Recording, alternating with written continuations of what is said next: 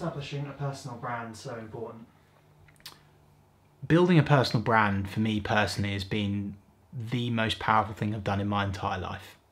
It's won me business, it's connected me with mentors, with amazing friends that I would have never have met.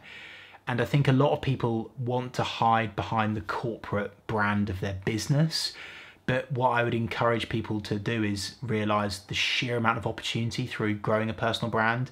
And I think now more than ever, even if you're employed and you're in an organisation, become an intrapreneur rather than entrepreneur, become an intrapreneur inside the organisation and make it your responsibility to, you're effectively marketing yourself, of course, but show that you're a thought leader, you know, put your knowledge out there and you will get so much back. Yes, it might take you 6 months, it might take you a year.